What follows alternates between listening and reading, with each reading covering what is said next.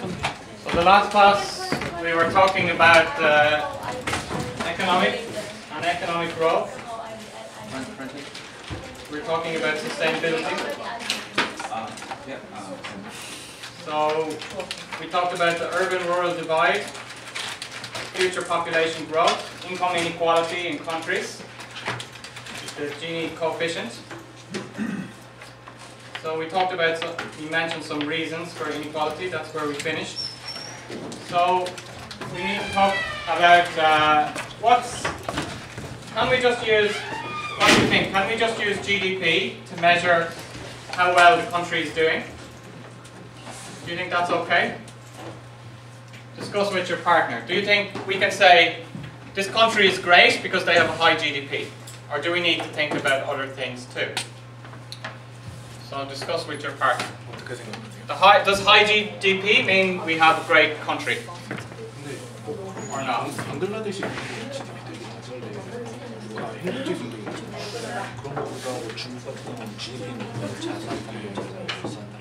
So our country has high GDP. Let's say it's $70,000 per capita per year. Okay? Does that mean we're much better than the country which has a 20,000 GDP? You understand GDP per capita? So what do you think? Is GDP per capita the only thing we should think about on the country's performance? The country is doing a good job if it has a high GDP per capita? Yes or no? Why not?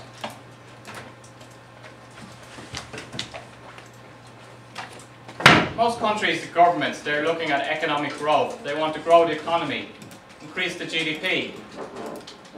So why not? Why did you say no?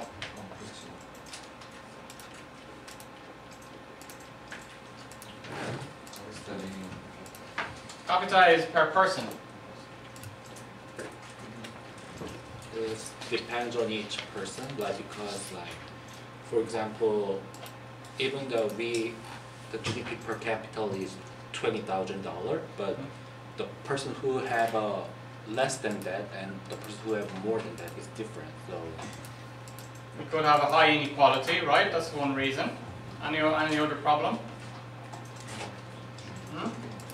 What about a country like Qatar in the Middle East? They have a lot of oil money, so they have very high GDP. Is that a high-performing country? No, why not?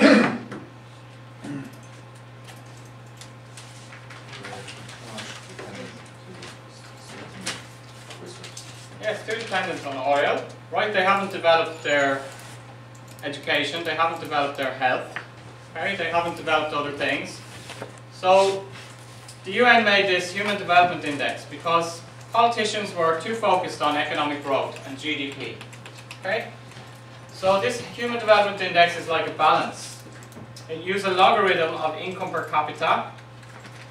Using the logarithm, each higher level of income boosts the HDI by a smaller increment. It means that if we're a country with just 10,000 GDP per person and we increase to 20,000, then that can mean a big increase for our country. But if we are a country with 70,000 and we increase to 80,000, does that make much difference in people's lives? No. Their income increased from 70,000 to 80,000 a year. Does that make a big difference in their life? Or not? No, right? Here, does the difference between earning $10,000 and $20,000 a year, does that make a big difference? Yes. Yes. So they made a logarithm. It means that as the income gets higher and higher and higher, if we increase our GDP, it doesn't increase our HDI score much. Okay? If we are a low-income country and GDP is more important. Okay? If we increase our GDP, then we can get a higher score. The HDI also uses indicators of educational attainment, such as mean and expected years of schooling. So how many years do people spend in school? And indicators of health, e.g. life expectancy. So how long do people live? So if we look at Qatar, maybe they don't have a lot of years in school. A lot of people might drop out of school, or their health system is not good, so people might die early. So we can see this is showing the world's HDI index score. So we can see the dark green country is getting a higher score on the HDI index, and the light green country. Okay, so noticeable from this, we can see there are countries like South Korea. It's 27th in GDP per capita. Right, South Korea's GDP about $35,000, lower than 26 other countries. But it's 12th in the HDI. Why? Because Korea has a good education system and good health system. Okay, so it gets a better score in the HDI. What about Kuwait? Kuwait is the third richest country in the world in GDP, a lot of oil money. But on the HDI it's 54th, really low, because it has poor health system and poor education system. Okay? So the HDI is a good indicator for human well-being. So now you guys are going to look at the HDI on the home page. So go to the Google and Google HDI.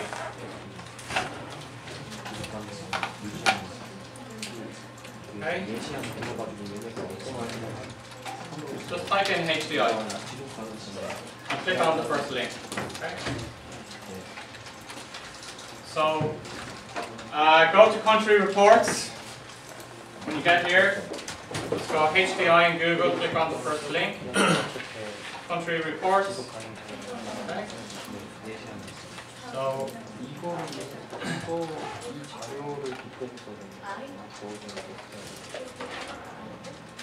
we can see some example reports here. Okay. So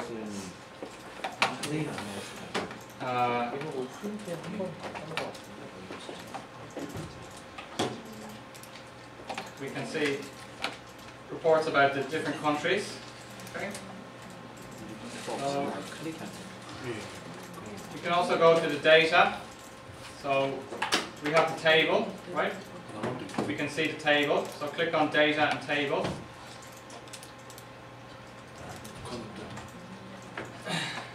Okay. So we can see the countries on the table. What do they take into account here? Life expectancy. Do you understand life expectancy? How long do you expect to live? How old will you be when you die? 150? What's your life expectancy in Korea? Korea, number 17. 81.9. Okay, the average. Countries higher, Switzerland, Singapore. Okay, most countries, but you can see some countries here is low. If we go down, we're going to see some very low countries at the bottom. Just 55, maybe the war zone, right? 63. 55 in Guinea, 58. Okay. Then we have years of schooling. Okay, so Australia very high years, average years in school. Korea 16.9. Mean average years of schooling. And then the gross national income. Korea is about 33.8. Okay.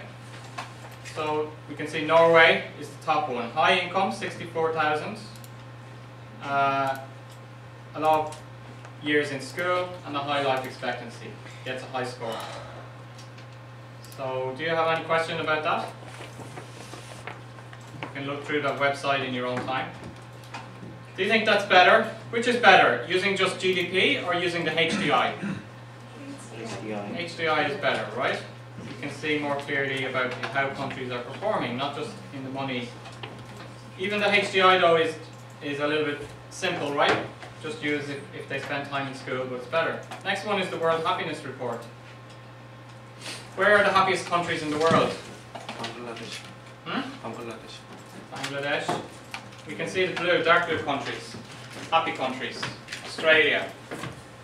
South America. Even though they're very poor and might not do well on the HDI index, right? They have a high score in happiness. Are people in the Philippines happy? Quite. Are not happy? Korea kind of happy? A little bit, not dark blue. Right? Similar to Russia and so on. Okay? We can see these guys in the Middle East are happy. So what do you think? Is that more important than the HDI? Which is better, HDI or World Happiness Report? HDI. HDI, why? Why shouldn't we worry about people's happiness that much?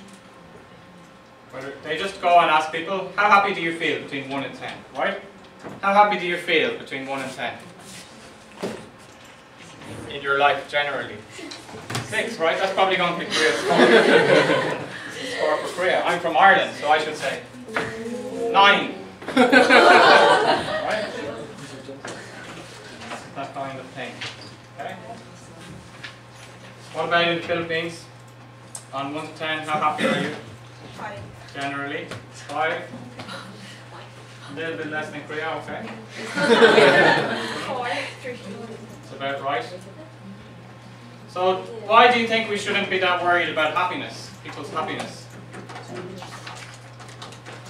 Because it depends on like people's experience or emotional back then. So people, maybe they just don't know. Yeah. They don't know there's a better health system or education system in another country. If the happiness, there's no standard. Like, I mean, there's no standard. What is happy? It's hard to measure, right? Some people may use a different scale. Some people like think higher number. Right? So it's hard to measure. But there is one country, do you know Bhutan? It's a small country, and their aim is not for GDP. Their aim is just for people to be happy. So they don't care about the GDP and those kind of things. They just want people to be happy. Okay? So anyway, that's another way to measure how well countries are doing. Are people happy in the country? Okay? Do we have good health and education system? Maybe the weather also affects the happiness, people's happiness. Their lifestyle. Their lifestyle, right? Work-life balance. Do you want to go to South America on holidays? It's cheap and everybody is happy. Alright, you can do dancing in Brazil.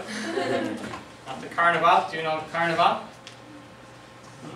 They like dancing, those kind of things. They have a lot of fruit and nice weather. So, question is then, are the countries converging or diverging? Okay, are we going to have more equality in the world or more inequality in the world? Okay, do you understand convergence? Converge means to come together or come closer. Diverge means to go apart, become different. So we have different arguments made about whether they're going to converge or diverge. So the first one is the Industrial Revolution. This is divergence. So when did we have the Industrial Revolution? What year? When did the Industrial Revolution start? The 19th century, right? Around 1850, something like that. Why? What was the cause of the Industrial Revolution? What did they invent? Make conveyor belt. Steam. Steam engine, right?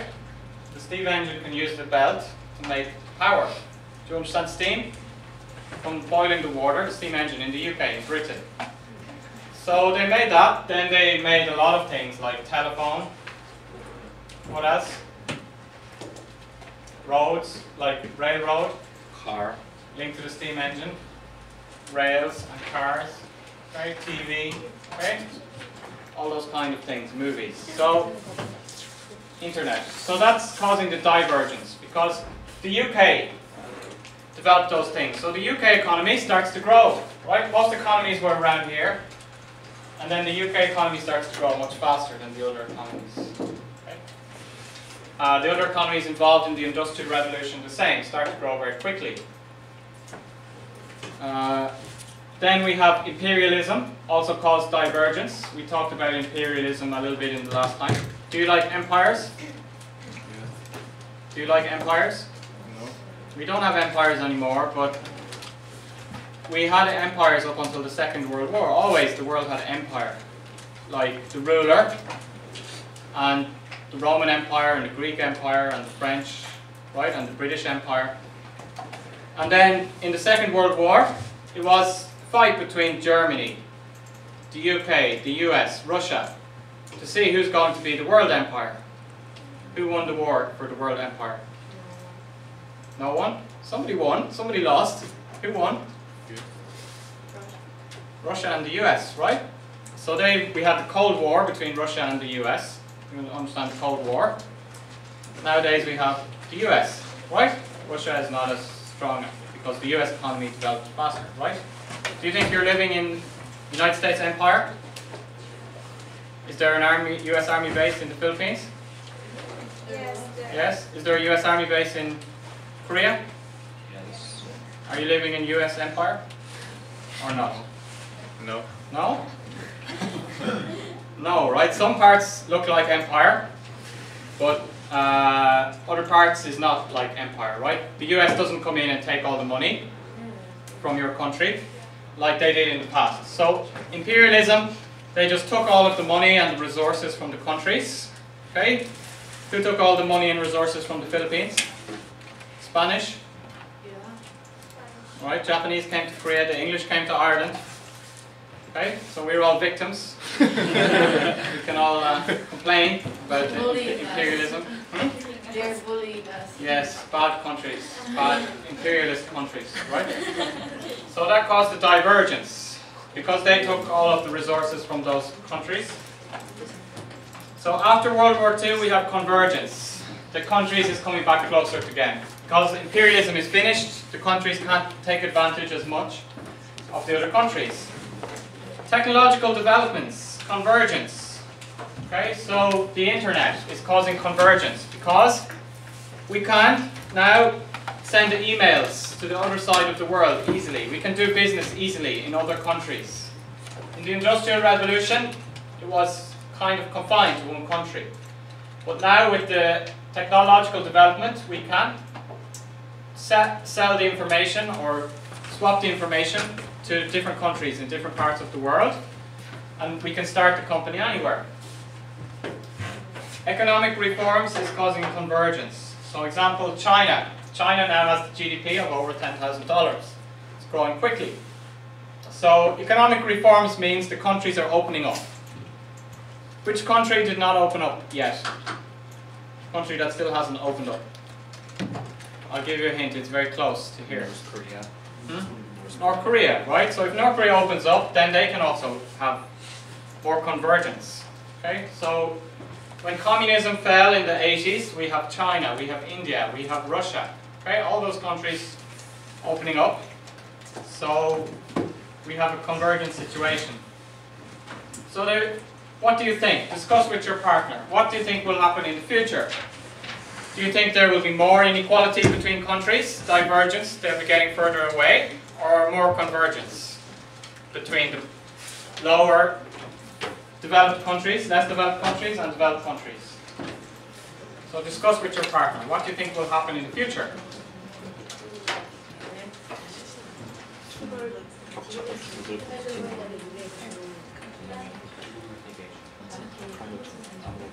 새로 기술을 개발하는 게 어렵지 뒤를 쫓아가는 거 자본을 그렇게 받쳐주고 그나마 수월하니까 지역 관리를 나라랑 쫓아가고 아까 나라 같은 데 다 틀렸죠. 나라가 약간 막 자원이라든지 선진국들은 이제 성장 한계가 있으니까 거기에 부딪혀 있을 때 나라를 쫓아오는 그 사람들은 위에 선진국들 사례가 있으니까 수월하게 하고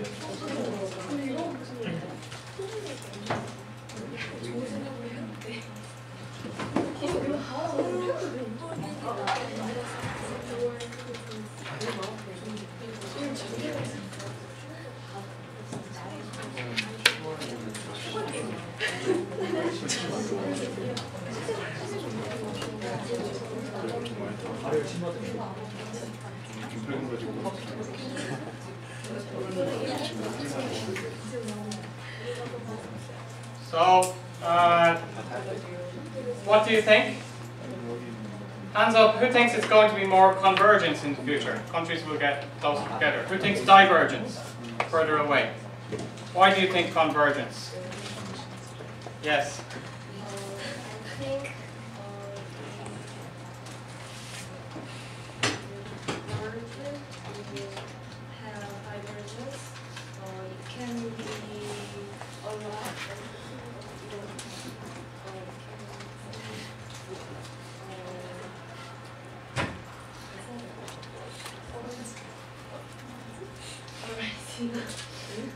work. Mhm. So you think so that to avoid the war, the countries will develop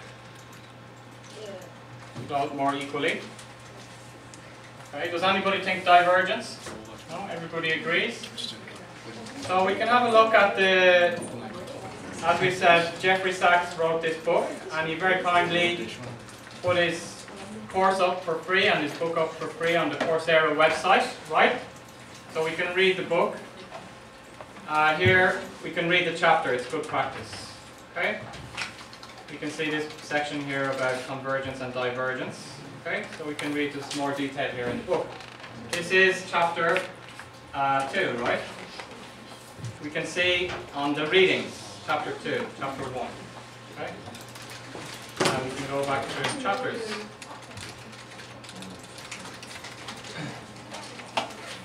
So, next question is, why do some countries stay poor? So discuss with your partner. Why is it that countries don't change? They're not developing.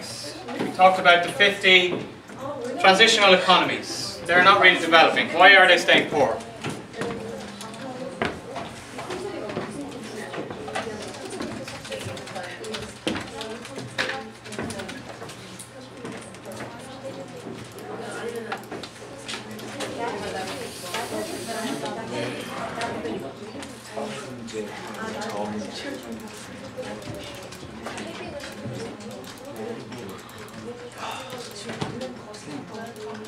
선진국들이 얘네가 발전하는데 한계가 있게 구매를 하죠.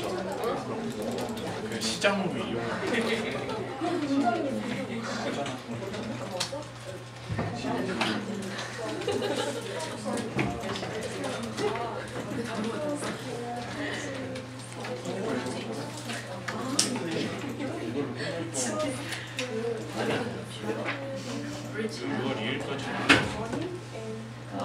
언제까지 하는 게 좋을까?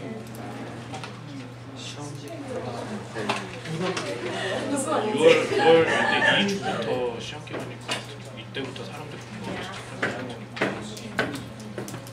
29일까지. All of the groups have 4 members, so you need to find a group to join to make 5 members for the second assignment. Okay? If you have a problem, ask me, then I'll assign you to a group. You need to do that today because the assignment is in just 2 weeks.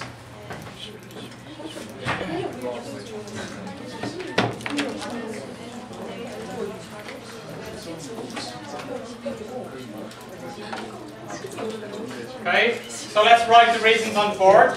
So tell me some reasons. What did you think of? Why do countries stay poor? Poor education system. Political instability.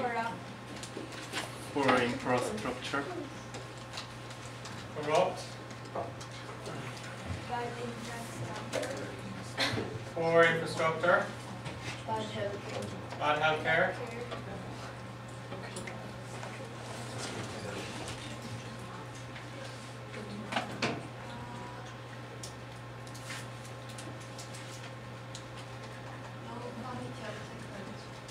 Low technology. Lack of resources. No resources. Korea has no resources. Just human resources.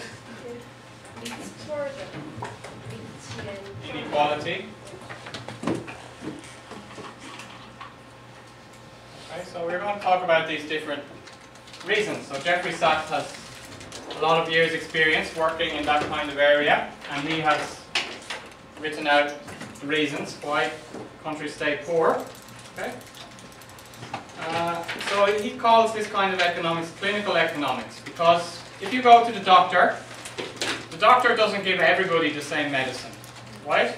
The doctor looks at each patient is different, and they make the special medicine for the patient. So it's the same for each country. We can't just say, this is the problem, we need to solve this same thing for all countries. We have to look at each individual country, find out the issue. So, first one is geography. Do you understand temperate zones? Temperate means the temperature is more normal, not very high or very low. Coastal zones develop faster. And also disease areas don't develop. So for example, in sub-Saharan Africa, they have malaria. Problem with malaria. Disease, right? The history of imperialism, we discussed a little bit already. Okay? So, instead of just one simple diagnosis, stop your corruption, one prescription, cut your spending, or one referral, go to the IMF for treatment, the effective development practitioner should make a diagnosis that is accurate for the conditions, history, geography, culture, and economic structure of each country. That's clinical economics. So we're going to go through this checklist here. You wrote some of them on the board, right? Poverty trap. That we'll talk about. Poverty trap is loan. If I get a loan, right, and then the interest on the loan keeps coming, and I can't pay back the loan, so I don't have enough money to pay back the loan, so I keep just earning money just to pay the interest. Okay? So some people, individuals are stuck in the poverty trap, right? They have a lot of loans, and they just keep working, just paying the interest. Whereas if they could pay off the loan, and then they could start to move on. But it's like a trap. Do you understand trap? You guys talked about traps, trapping people in your midterm assignment, right? What kind of trap did you talk about? The net. Yeah. Catch people in the net. Right? So a little bit like a net. Bad economic policies. Spending too much money on the wrong things. Financial insolvency, the government has no money. Physical geography, we mentioned coastal areas. Haiti always has a hurricane. Do you understand hurricane? Yes. In the Philippines, do you have a lot of hurricanes? Yeah. Kind of. Earthquakes? Yeah. Earthquakes? Anything, other problems? Floods. Floods? Volcano. Even volcanoes? Yeah. All of the disaster. Okay, so every time there's a disaster, it's like you have to pay money for the disaster and try to recover, right? Especially the buildings that are destroyed by the earthquake. Have you guys ever been in a natural disaster? No. Natural disaster? Flood. Yes. Yes, what? Flood in our house is like we're at a resort. Half of our house is full of water. Half your house was full of water up to Yeah. here? Yes. When was that? Every year. Every year? Yes, every year. What month? Not just one. August, like But August, stuff like that. August. What do you do then? we're going to another places and stay there. for Stay a there. month, yeah. Then just you have to spend money to tidy and clean loose things every year. Okay, so we saw recently Haiti had a big disaster too. Right? Then we have poor governance, cultural barrier, cultural problems. Like in India, we have the caste system, inequality. Do you know the caste system in India? Right? Some people is culturally can't move up from their class. And geopolitics, like Afghanistan is what's caught between the East and the West, right, between Russia and the US. So there always was some kind of war or problem around Afghanistan. It's hard to develop. So we'll talk about them in more detail in the next class. Okay? So let's finish there for today.